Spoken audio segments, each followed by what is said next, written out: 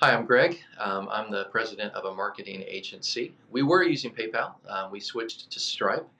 For more videos like this, click below. We use PayPal and Stripe primarily with our clients who are looking for ways to capture payments in the e-commerce space. So maybe they're building a website where they're going to be selling something. They need a way to capture payment and collect money. So they'll usually be choosing between one of those two platforms, PayPal or Stripe. We also use these platforms with nonprofit organizations who are looking to collect donations. Pretty common way that we use both of these. Same choice for most of them. Most nonprofit websites looking to collect donations initially are going to be choosing between one of these two platforms, either PayPal or Stripe.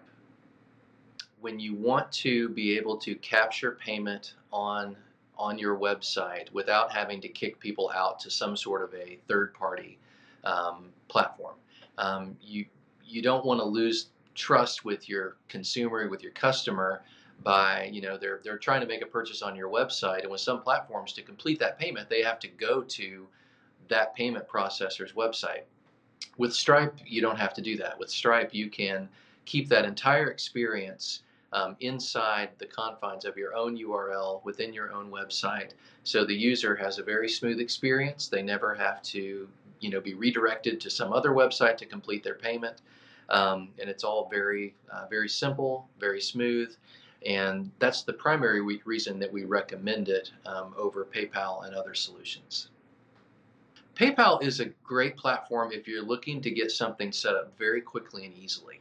Um, if we have somebody that just needs to do something very simple, maybe they've got one product in their store and they don't really care that much. If the experience is great, they just need it to work. PayPal does good for that.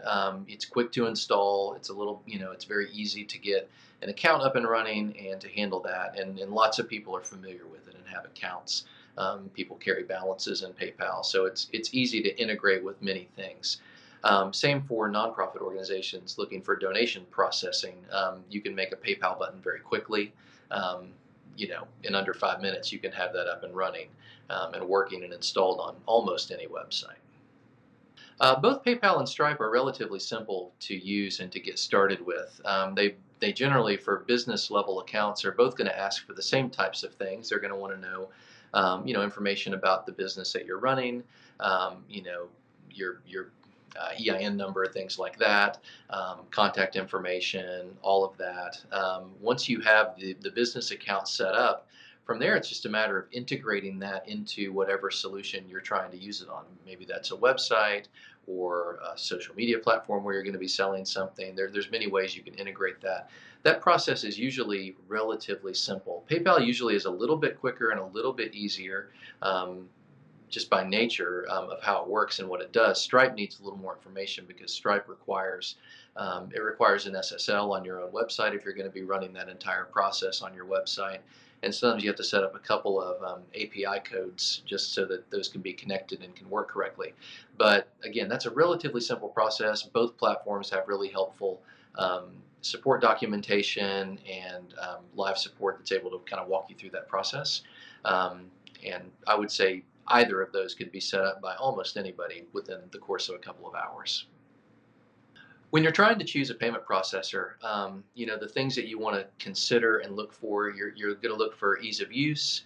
How simple is the checkout experience going to be for your customers? Is it going to be something that is going to be easy for them to use? Because when it comes to e-commerce, that's the whole name of the game. If your customers get confused and are unable to complete their payments, you're going to lose business. So you want to make sure that you have a platform that's going to make that process very painless, very smooth. And so that's the big consideration you're going to be looking for on both of these. The other thing I would say is the user interface. So what's it going to be like for you when you're going in and looking at your account? Can I see who has paid me? Is it easy to get my money out of this?